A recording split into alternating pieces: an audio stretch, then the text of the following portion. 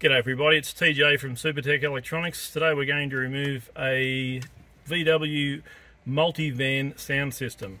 One of the problems you may be experiencing is that the touchscreen no longer functions where you press it. This is something we can repair at Supertech Electronics. The tools you'll need today is a T20 torque screwdriver and a plastic spudger. Okay, let's get started. I'm going to open the glove box. I'm going to get my fingers in under here. It's already loose for video purposes, but you can use a plastic spudger. This will come out on clips. It's not connected electrically, they're just little metallic clips that hold it in, and we're just going to put that up there for the time being. Now that will expose 1, 2, 3, 4 torque 20 screws. You'll need to remove those, and then the whole radio will come out.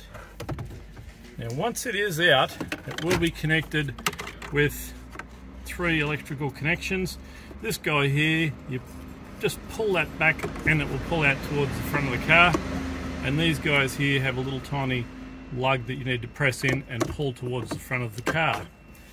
Now don't forget to fill out a online form and box it off and send it off to Supertech Electronics.